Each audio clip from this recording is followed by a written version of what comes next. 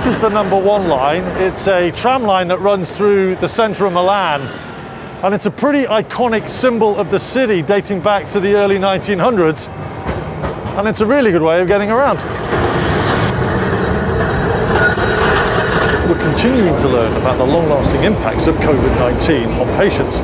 Here in Milan, the European epicenter of the outbreak, a cardiologist has been studying the right ventricle, a chamber of a heart that is particularly affected by COVID-19.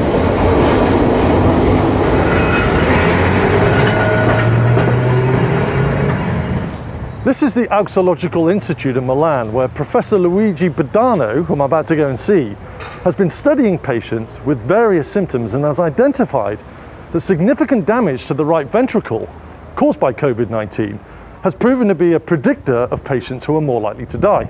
Now, to get my head around this, Professor Badano is going to talk me through this condition by looking at my own heart with ultrasound. Yeah. Professor Badano, hey. Hey, how are you? Good to see you. Nice to meet you. Yeah, welcome to Milan. Grazie mille, grazie mille. Professor Badano, Milan, the Lombardy region, one of the places that was hit the hardest by COVID-19.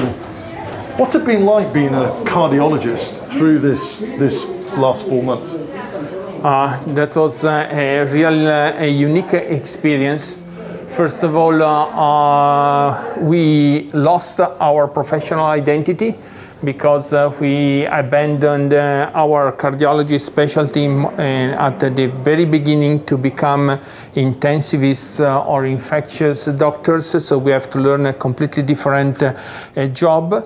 And then when we realized that it was not only an infectious disease, but also the heart can be involved in patients with the most severe clinical picture of COVID, we started again to look at those patients from the cardiological point of view.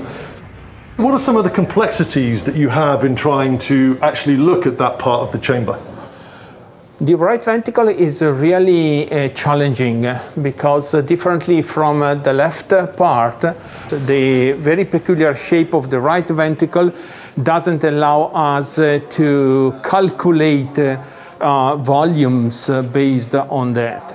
And so far, we have just taken surrogate measurements to try to estimate both the size and the function of the right ventricle.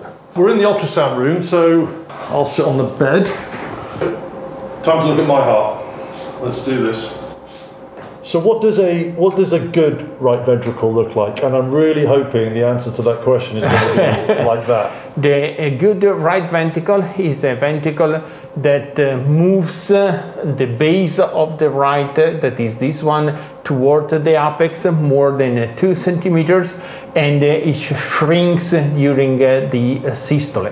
What would a right ventricle look like that concerned you?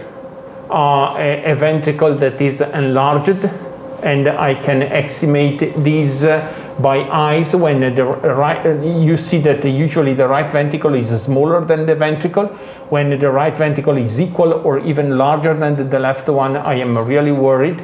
Or when this motion of the base of the heart is reduced, this is something that is worrying me from the visual aspect.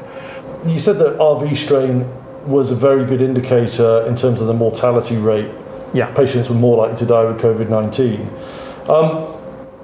How effective are the drugs? If it is a pulmonary embolism, the cause of the right ventricular dysfunction, drugs are very, very effective. Anticoagulation, and it's very, very effective. If it is myocarditis in the most serious conditions, drugs may fail. If someone comes in and they're presenting with COVID-19 symptoms and they have RV strain, you have to look at them. Not in all patients, I would say, just those with the most severe presentation of the disease. Patients who have a COVID infection but are completely asymptomatic or stable from the clinical point of view with the normal ECG, we don't perform echo. It's too risky. Where does that line fall between sending someone home and actually being serious enough to look at them? I would say clinical pictures, symptoms, ECG, and biomarkers. How good is my heart looking? It's perfect. It works very, very well. Both the ventricle works well, and you don't have any heart valve abnormalities, so you can keep going in sport and in work. So I'm okay to go for a run this afternoon? Definitely.